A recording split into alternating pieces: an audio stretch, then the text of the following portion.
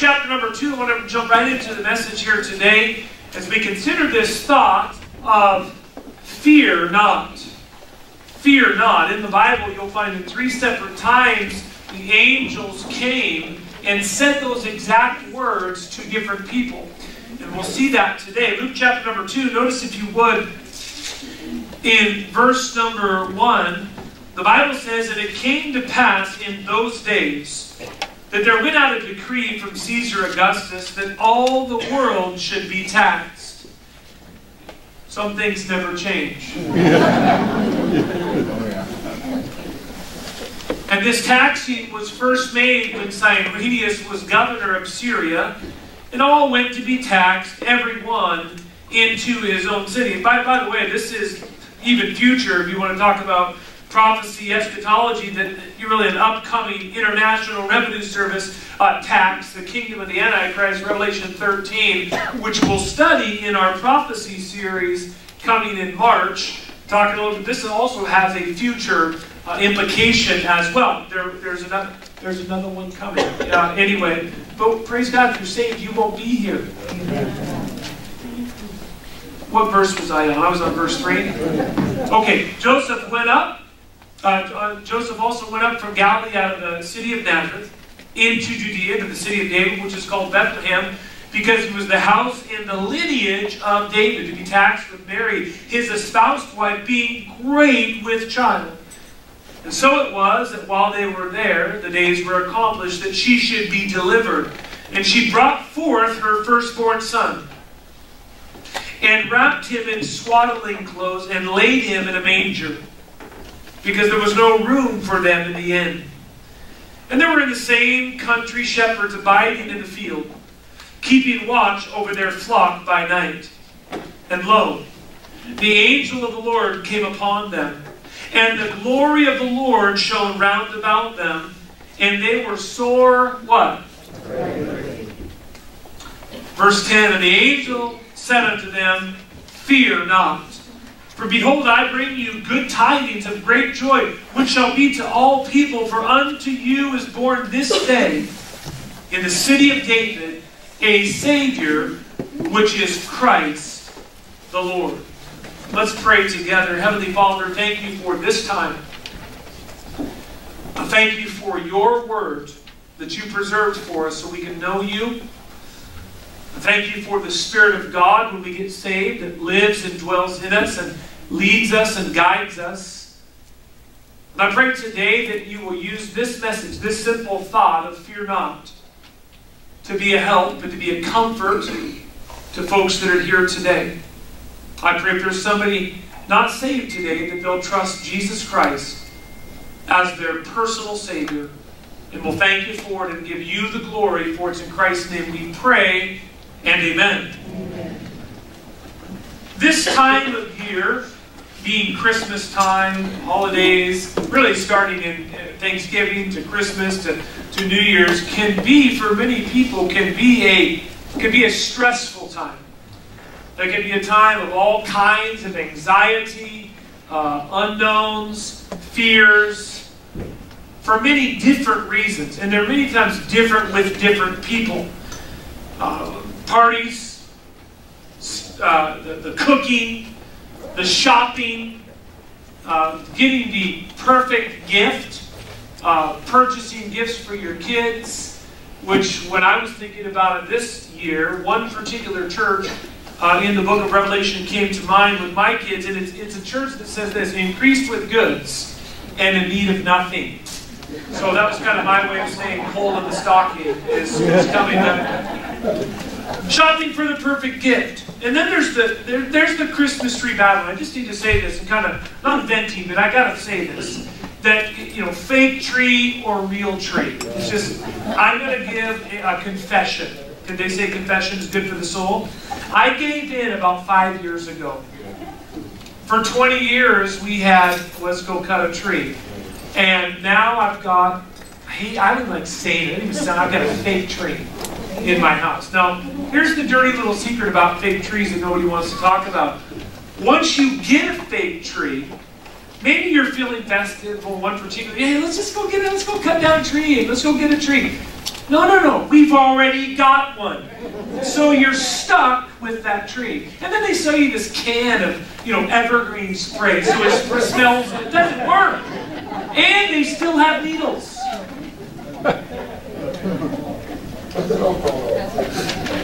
Then there's the Christmas lights, plastic clips, the nails, getting on the ladder when you're older. Yeah. Every neighbor, and then there's every neighborhood has the guy who leaves them up all year long. Don't raise your hand. Say that's you. Then I'm just going to say this real quick. Then there's the decorating of the tree. Now, you may not have this battle at your house, but I've got it in mine. Every year, Brother Fred, I'm looking. There's one particular ornament that I'm looking for, and I'm like, Mary, where is that? She said, you ask every year. It's gone. When I was in kindergarten, I made a Frosty the Snowman with marshmallows. And I'm like, what in the way? And I just, every year, what are you talking about? It's gone. You look every year. So what I did is I reached out to my dad. And I said, as any good dad would do, he dug in the attic. And I'm going to tell you, guess what he did for his son? He found it. I'm 49. I know I don't look it. Don't amen that. 44 years ago, I'm going to tell you right now, he found it, and there it is. Right there. That's mine. I made that.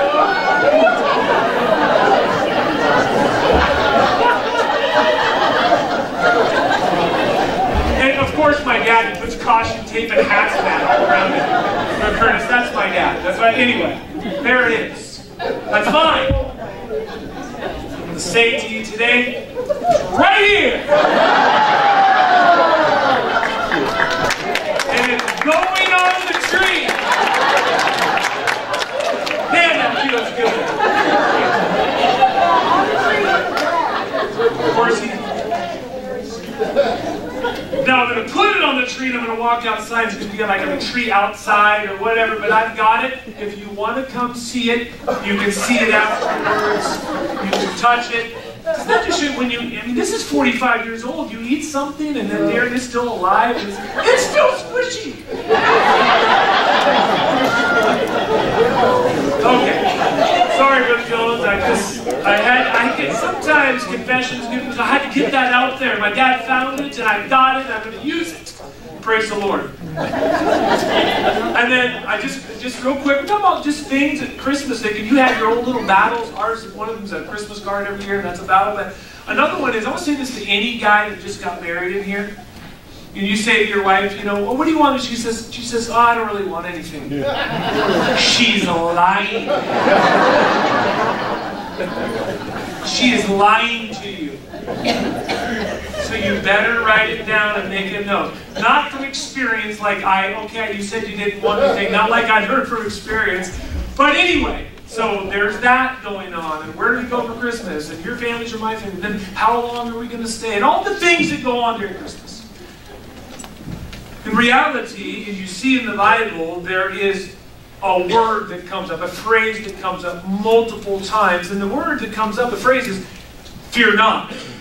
Fear not. We're going to see some things today I think will be a help to you when it comes to that subject. Now, Christmas, we know it can be complicated and bring out all kinds of fears. Many fear not having enough money to meet everybody's needs and meals and who's going to be there and who's not. But 3 times the angels appeared. 3 times they spoke the same words, fear not. Now, notice in your notes, if you would, we see our first thought, and that is this. Fear not when you are caught off guard. When you're caught off guard.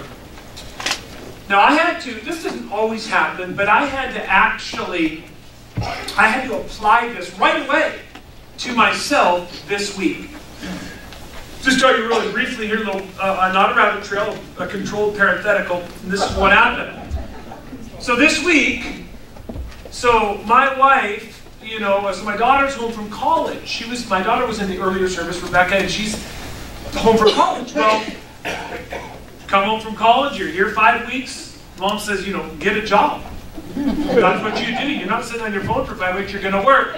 And that's Mary's hobby, is work. And so she says, you're going to get a job. And so she says, okay, all right, I get a job. And her generation, they get their phone, they start, tweeting out and contacting and whatever. Next thing you know, she says the next day, Dad, I got a job. I said, awesome, what is it? She says, I got a job with a company called Rover. And I said, well, what is that? She says, that is where we are now going to house sit dogs and cats. We don't have any animals. I love animals, but we don't have any animals. So I'm saying, okay, hey, well, how bad can it be? Hey, we're going to run to the mall. Could you watch the job? We're driving down the road. We're on our way to work. True story. I was on my way to the office, and it was just Becca and I in the car, and Mary and Micah were following. And she said, I've got one right here. They want us to watch their dog December 21st to December 27th. I said, like the whole time, like at our house, living there, being there through Christmas. Yes. And you got to respond right away. And they said, I want you to respond right away. I said, wait 5 minutes so we can talk to Mom. Just wait. Okay. You got to respond. Wait. God is my witness, Brother Curtis. 2 minutes later, she said, my finger bumped the button. And I committed. And I'm like, what did you do? She says, no, it's not going to be that, Dad. It's going to be great. Here's a picture. I'm looking at like this 5-foot Great Dane Rufus just coming in your house.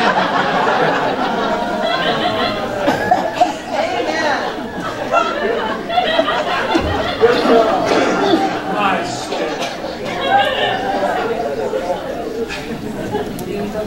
You're not. So Rufus, truth be known, Kona, who's a beautiful dog, is at our house now. We've got the dog. Rufus came later, but it just sounded better. But you get the point. I was completely caught off guard. Sometimes in your life you can be caught off guard, and you're like, what do I do? Well, you want to talk about caught off guard. Look at Luke chapter 1. Just turn one page over. I'm going to show you something here that will really, I think, stand out to all of us. Luke 1, look at verse 26. And in the 6th month, the angel Gabriel was sent from God into a city of Galilee named Nazareth, to a virgin espoused to a man whose name was Joseph, of the house of David, and the virgin's name was Mary. And the angel came in unto her and said, Hail, thou art highly favored, the Lord is with thee, blessed art thou among women. And when she saw him, she was troubled at his saying, and cast in her mind what manner of salutation this should be. And I want you to notice verse 30. And the angel said unto her, what's the next two words? Well, none of us can, this is at another level, right? Now, we can get caught off guard.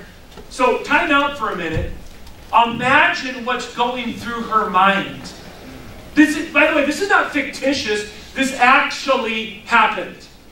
And there's Mary, like, what in the world? And it says, if you look at the verse, it says that she was troubled. Mary's life was peaceful prior to the angel showing up. Gabriel appears. She's probably 14 or 15 years old. No doubt, like any young lady, she's dreaming of, as in her whole life, dreaming of this beautiful wedding. She's engaged to a man by the name of Joseph. They're about to get married. And according to the text, she had maintained her sexual purity. She had maintained her spiritual purity. A bright future awaiting her. And then the next thing you know, she's completely caught off guard. When the angel makes the announcement to Mary, her life was completely turned upside down. Mary's called upon to bear shame and reproach and humiliation. Why? For the glory of God. Think about it for a minute. This basically is one of the greatest honors that afforded to a woman, but at the same time, can you imagine it carried with it a little bit of social stigma? What are people thinking? When our lives don't go as planned, sometimes it's easy to fear the unknown. I don't really know what the future holds. But God many times can use that to grow us. And many times we end up seeing a miracle. in the end. I want to share with you, if I can, a brief story that I believe will illustrate this point. There was a young couple, and they were called upon to go to Brooklyn, New York, to reestablish a local church that had kind of went under. They arrived in October. They were there excited to get this thing up and going and off the ground, but a lot of work needed to be done. So they set a goal that on Christmas Eve, they'd work from October to Christmas Eve, that would be their very first service. So they started repairing things and fixing things up and fixing the walls and fixing the pews, and they were a little bit ahead of schedule. Then on December 19th, a storm hit the area, lasted a couple days, and on the 21st of December, the pastor went down to the church. And when he got there, there was a leak in the roof. A whole big thing had fallen off the wall, landed in front of the pulpit. The pastor's cleaning up the mess. He's not even knowing what to do but to postpone Christmas, the special Christmas Eve service. So he goes home, he's getting ready to tell his wife what's going on. On the way home, he noticed a local business was having a flea market, a sale for charity. So he stopped in, and one of the items that he purchased was a beautiful handmade crocheted tablecloth with a nice embroidery right in the middle with a cross. Just the perfect size to fix the big hole there at the church. He bought it, he went back to the church, and as he was driving back, it started snowing again. And as he was going, he saw an elderly lady that was running in the opposite direction. She had missed her bus. So he said to the lady, why don't you just come on in? Your next bus doesn't come for 45 minutes. Why don't you sit in the church and just wait here? It's warm inside till the bus comes. Well, she says, okay. So he goes about his stuff, fixing the church up, puts the tablecloth up, covers the hole. The lady's sitting there, and she starts walking down the middle aisle, and she's looking at him and looking at that embroidered tablecloth, kind of like she had just seen a ghost. She says to the pastor, where did you get that? He says, I bought it from the flea market. There was a sale for charity. And she says, would you look in the right corner and see if the initials EBG are embroidered in there? And sure enough, it was. And she looked at it and said, I used to live in Austria. 35 years ago, I made that. I made that. My husband and I, she said, were well-to-do in Austria. And when the Nazis came in, and we had to leave, I said to my husband, I've got to evacuate. I will see you. And her husband said, I'll see you in 1 week afterwards. Well, her husband got arrested. And she fled. And she never saw her husband again for 35 years. Well, the pastor insisted on driving her home. He said, I'll give you the tablecloth. She says, no, you keep it. So, kept it. He drives her home. She lived on the other side of Staten Island. She was only in Brooklyn for 1 day because she had a house cleaning job. So he took her home. What a wonderful Christmas Eve service that they had. People shaking hands at the door, said it was a great spirit. They loved the music. They said they'd come back. And as the service is over, he walks into the sanctuary and he looks, and there's an elderly man sitting on the front row, staring at the tablecloth. Says to the pastor, where did you get that? Tells the story.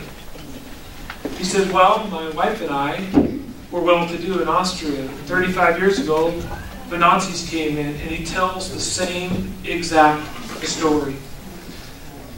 The pastor said, do you mind if I take you for a little ride?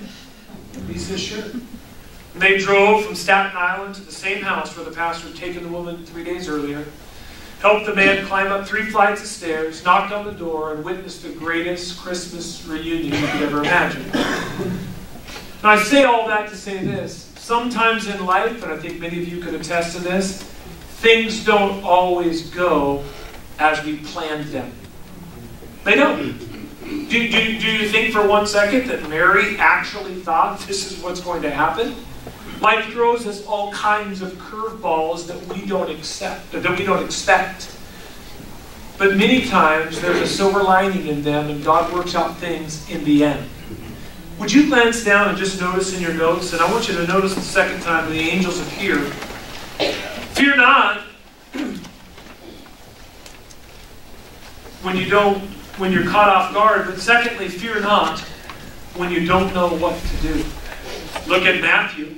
Turn over just a couple pages, and it's also in your notes, and they'll have it on the screen. But Matthew chapter 1, and look at verse 18. Perfect example. Joseph, like Mary, was on the way to having all that a Jewish man could ask for in that day. He's about to be married to a beautiful, righteous Jewish girl. And then came the news that shattered his life and brought his dreams and his hopes crashing down. Look at chapter 1, look at verse 18. The Bible says, now the birth of Jesus Christ was on this wise. When his mother Mary was espoused to Joseph, before they came together, she found him with child of the Holy Ghost. Then Joseph, her husband, being a just man and not willing to make her a public example, was minded to put her away privily. But when he thought on these things, behold, the angel of the Lord appeared unto him in a dream, saying, Joseph, thou son of David, notice again, say the next words with me, fear not to take unto thee Mary, thy wife, for that which is conceived in her is of the Holy Ghost. Now again, I told you earlier service, time out. I said, I get 3 timeouts per message. And so, imagine Joseph. So you have Mary, and now you got Joseph. And you talk about a curveball. You talk about really not knowing what to do. But the Bible says that he was a just man. Not willing to make her an example. Not willing to make a scene of the situation. He was a just man. No doubt caught off guard. No doubt not really sure what to do. He had 2 options. He could divorce Mary quietly and send her away till the baby was born. He could have made her a public example and openly did it, and nobody would have understood it. And matter of fact, according to Deuteronomy 24, she would have been stoned. She would have been killed. Yes. Had he done that. Joseph's life was turned upside down. Now, I can't stand here today and say, well, we have all faced similar situations. No, we haven't. But we've all had life bring us curveballs and things that come our way that we weren't really expecting. And let me just say this. Sometimes when it happens, we don't really know what to do. You thought you had everything lined up. You thought you had it planned out very well. Then comes the curveball. By the way, I just need to say this. Nobody is exempt. Let that sink in. Nobody's exempt. It's always the other one. No. Be mindful of the fact that everyone that can hear me right now, we all can get things that just don't go as we planned. We maybe don't know what to do. There's a book I encourage you to read. It's written by a lady, and it's titled Managing Your Expectations. Because sometimes our expectations are like this. We've got it all planned out. But it doesn't always go as we've got it all planned out. For me or for you. Mary had it all planned out. She knew what she did. Joseph had it all planned out. And life comes in and changes things. Imagine Job. Imagine, do you think he was caught off guard? It can happen to any of us. Joseph finds out that he's the man who God chose to raise the Messiah. Listen carefully. The Lord's assignments are many times costly. Don't miss this. Sometimes God calls you to do something and it'll cost you something. But it always gives back far more than it ever requires of us. Now let that sink in. I'll explain kind of what I mean. Sometimes people get the mindset, well, yeah, that's for people in the ministry. That's for missionaries and pastors. And no, by the way, let's get past this, Brother Rick. Let's get past this. We're all ministers. All of us. We're all ministers. Let me say this. We're all in the ministry. We have to. I think something that's fatal in Christendom is the onus or what's presented that that, we're not all in the ministry. We're all in the ministry. You walk out those doors, you're going into the mission field. You're missionaries. Praise God. It's just we have different parts in the body. But I want to say this. When God calls you to do something, many times it costs you something. But it always pays great dividends. Can I say it like this? It pays to serve God. It pays to serve God. Doesn't mean there won't be bumps in the road. Doesn't mean there won't be challenges. Doesn't mean there won't be hardships. Joseph accepted it. Joseph could have done anything. He accepted the call. And by the way, thank God, thank the Lord that He chooses, I love this, common men. Sometimes people say, if so-and-so would just get saved, Brother Halliday, that would be amazing. Man, if you look at the platform they have, God doesn't need that platform. He's not looking to, have to have this guy got saved. God chooses common men to do the work of the ministry. It's that simple. Matter of fact, you read your Bible, you will find, look at the 12 disciples. Brother Gary, they're ordinary men. Right? Read 1 Corinthians chapter 1. God's chosen the foolish things of the world to confound the wise. God's chosen the base things of the world. God's chose the things that are despised. God's chose the things that are not. Why? Why is that? Verse 29 in 1 Corinthians 1. So no flesh will glory in His presence. God doesn't want anybody to take His glory. It's His. One thing Pastor Blue taught me and instilled in me, and maybe it was because of his humble upbringings in Arkansas, living in packing sheds in Wenatchee as a kid, that if God ever uses you in any way, shape, or form, you be careful to give Him the glory. Even if it's a little Nehemiah prayer, and you're just saying, Lord, if somebody says, that was a great song. Oh, what a blessing. That was a great lesson that you taught.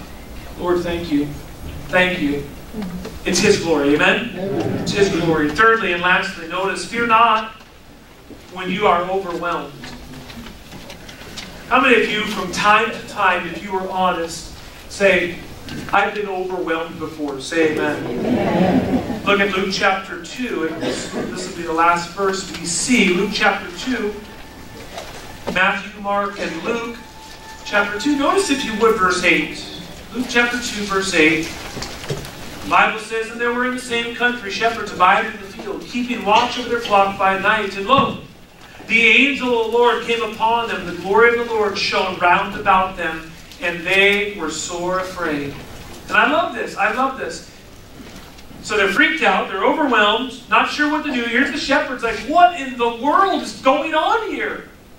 Angel said unto them, what's the next two words? Fear not. For behold, I bring you good tidings of great joy, which shall be to all people. When the shepherds heard the message of the angel, they reacted with fear. But eventually, and don't miss this, their fear led to their salvation. It really did. They're overwhelmed. They're freaked out. It says that they were sore afraid. But ultimately, it led to their salvation. And so it is with us. Amen. Sometimes many people, they fear even the hearing of the gospel. When your friends at work, your coworkers, your neighbors, your relatives, people you've been praying for, when you invite them to church, when you tell them to come to church, you may not because you're comfortable here, but you understand, many people fear walking into a local assembly. They just do. There's preconceived notions that they already have about places like this. And then, unfortunately, they come here and sometimes I confirm them. But anyway. But I'm just being transparent. I have a friend that I worked with at Costco for years. And I've witnessed to him so many times. I've given him preaching CDs. I have the kind of relationship that I can go to him and say, hey, have you got saved yet? When are you going to get saved? You know, we have that kind of relationship. But I'll never forget, he said something to me. Just probably 12 years ago he said this to me, and I'll never forget it. He said, I've been to church a couple times. Every time I walk into church, he says, my palms get all sweaty. I understand that. You know what that is sometimes? That is the conviction of knowing really what you need to do, and there's fear there. But don't you understand that if we can get past our fears, even as they did in the text, it led to their salvation? May we be mindful of that as we share our faith. 3 times, look at the text, the angels came. 3 times the reaction was based on fear, and 3 times the same thing was said. Fear not. So it is in the Christmas season. You may have things you fear. Learn from Mary, learn from Joseph, learn from the shepherds. Let God take your fear, turn it into joy. There was an elderly man that was asked this question, and I quote, what was it that through your life that robbed you most of your joy? You know what he said?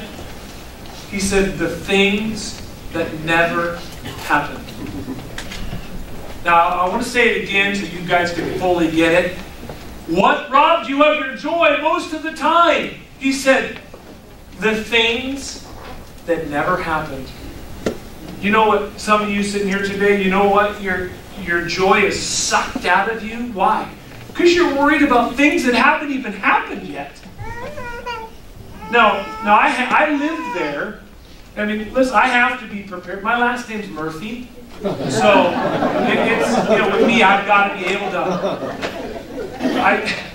I said to Pastor Kennedy, I said, you know, he's talking about the facelift upstairs, doing some things, fixing the sanctuary up, and I said, it's kind of scary. Things are going really smooth. We're on schedule. And I said, this cannot be good because you have the Kennedy curse and you have Murphy's Law. So something's got to go south. And so, but in reality, many people, their joy is sucked from them because they're worried about things that haven't even happened yet.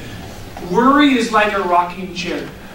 It will keep you busy, but you're not going anywhere.